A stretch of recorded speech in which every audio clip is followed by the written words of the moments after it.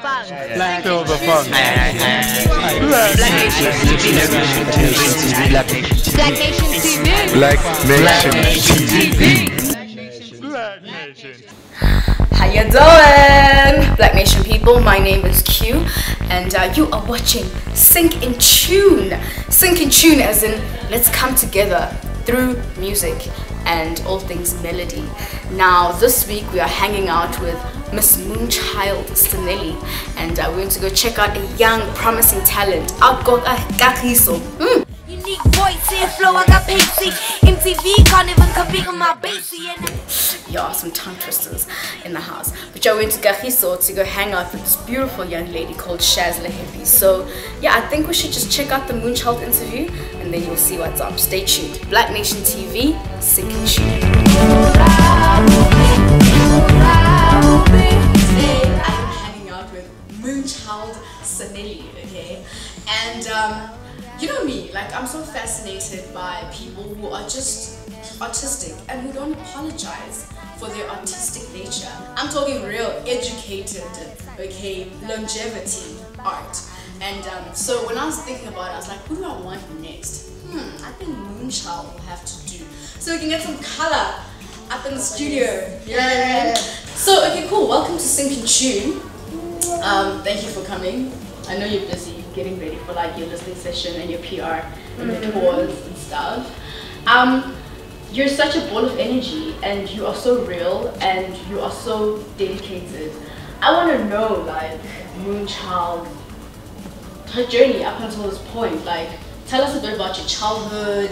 Well, I grew up in PE. I did my high school and primary school there.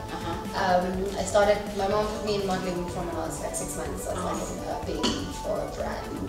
That's cute. And when I was 4 years, I was the face of pep stores, getting free clothes and stuff. And then from there, I did ballroom and Latin dance until high school. When my mom felt like it was interrupting with school. So, I mean, from that, I did have friends, but it wasn't a lot because it was always like school rehearsal. Hence, I never went to cook or anything because I couldn't kneel because my mom didn't want me to be black. Those type of things. Yeah. I wouldn't cook. She didn't want me to burn because I needed to enter competitions and stuff. And I hated boys. Yeah, it was mainly stage. It's what I know. Like stage is my comfort. Like. Yeah. And then the whole music thing. Like we started doing bands. My mom would organize gigs at her workplace. Yeah. Or I'll go teach at a church. Like I'd go to different churches, teach them dancing, like modern dancing. Yeah. And then we'd get a gig, then we'd get money from my mom's work. But I was very like out there. Like stage was my thing. She's so inspiring. She is just so inspiring. So yeah, that was us vibing with Moonchild. And yeah, we vibed with Chazz Le Hippie as well. So let's go check that out. Hey, out here, waiting for Miss Chazz Le Hippie to hook us up with the young interview Nyana with the crew.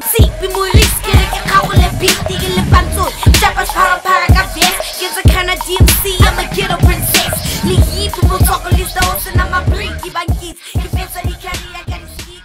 So Chazz Le Hippie, welcome to Black Nation and welcome to Sync in Tune.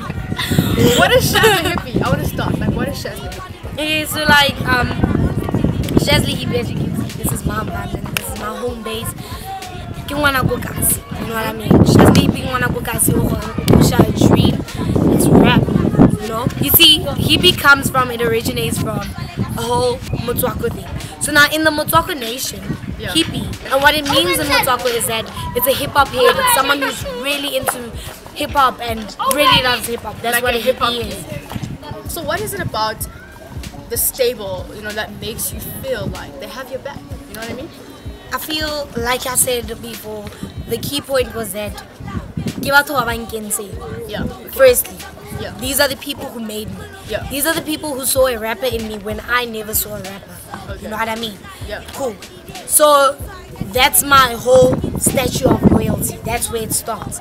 But then throughout, I mean, I personally, I wouldn't say any artist should be too comfortable with their lyrics. You always need to look out. You can never be too comfortable in business. You know what I mean? You have to be a businesswoman. You need to be aware at all points. So I'm saying, because they built me, they understand my music, they understand my art, they understand that I write in this kind of atmosphere. Hence, I'm still with Mawaza, and I don't see Chazz Le Hippie without Mawaza. If I had to go to another record label right now, they would want to build Chazz Le Hippie in a way that they feel comfortable. And I feel that a lot of people wouldn't even take into consideration that I need to finish school. You know what I mean? It'll all be, now she's a golden ticket, so let's do it. She needs to be big, you know what I mean? So yeah, man, we were hanging, vibing out checking hanging out with Miss Chazz Le Hippie. She did something dope, good vibes, and yeah, just blooming a kasla again. Do you think you're spoiled, like, or do you think that parents spoil their children when they're like that, when they're kind of involved in the journey? Yeah, I don't think so, because it could go either way. You could either like totally succeed in it because you've got the support system. Like in my case, my mom was there until I did my first year. So she passed away when I was doing first year in Durban. Okay. And I'd grown up under that whole vibe. And after that, I never had any support. So like I ran away from home at 19, and I had to like make it work. Yeah. So my whole thing was, you know what, the one person who I knew supported me fully and I actually cared about, the support I cared about, it passed on, having given me her blessings. Okay. So no one else matters. Okay. And therefore, I guess the rebellious mentality also comes from that, because I'm not trying to please any of them, you know. So I'd rather be that black sheep and rebel, and when I succeed in what it is that I want to succeed in and enjoy it. For me, it worked out because I knew I had that support. I knew that's the person who introduced me to it. I knew it. You know? Because sometimes you grow and it just is not your thing. Like, I felt forced. So it can go either way. Yeah. Like sometimes you get support and you slack because you know, if you're like, oh mommy, I don't want to sing anymore, I want to dance. Yeah. So we'll okay, drop it to another thing, which means there's no completion of anything. And you don't really know what you want to do. And all that stuff. So she was trying to instill like a principle in you, which I think is what made making it work actually work out. Because some people are struggling to make it work. Some people are struggling to just get a freelance gig because no one instilled like a principle of like, you know, which I think is cool.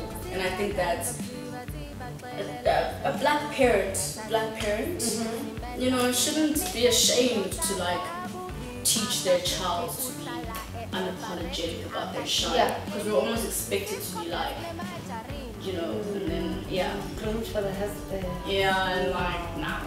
I see this. I can see like you're very humorous in your music. What is the purpose behind the tone? You know, just the way I choose to.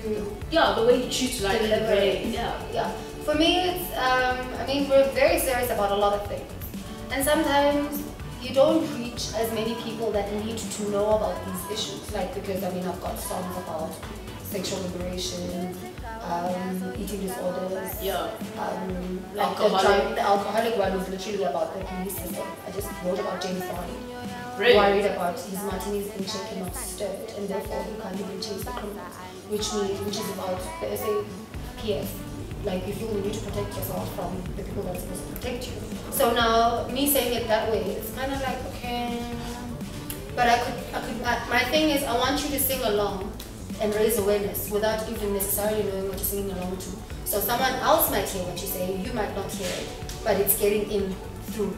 Because now it's the whole like educating through cool, because it's the thing now. So then it's me capitalizing on that viability. This is my strategy. I am quite witty. Yeah, you are. Trust. So it just became a thing. It just became a thing because I'm quite. I'll be full of crap when I'm being serious about stuff. Because I'm a serious person, but I'm playful.